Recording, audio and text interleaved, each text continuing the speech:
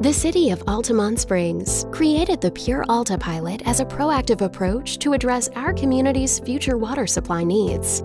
The city partnered with the St. Johns River Water Management District to fund the project, which treats reclaimed water to meet or exceed all drinking water quality standards.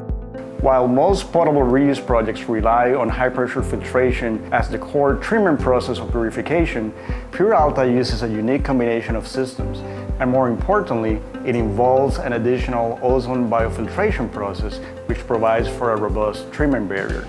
pureALTA is less expensive, more energy efficient, and it doesn't produce harmful byproducts. pureALTA is housed in the city's regional water reclamation facility, which also serves as a hands-on classroom that provides STEM education to thousands of Seminole County students. The city strives to build the next generation to foster a thriving community filled with a rich history of innovative projects that save water, money, and the environment.